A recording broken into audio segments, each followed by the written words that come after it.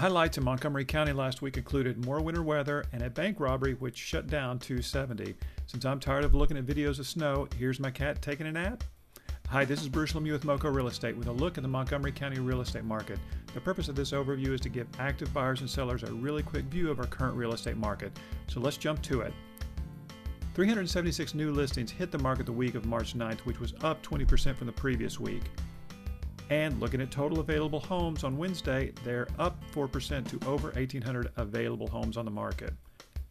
Now let's look at contracts. 275 homes went under contract, up 10% from the previous week. Still, there's more new listings coming to the market than contracts, so inventory is creeping up. Better for buyers, more competitive for sellers.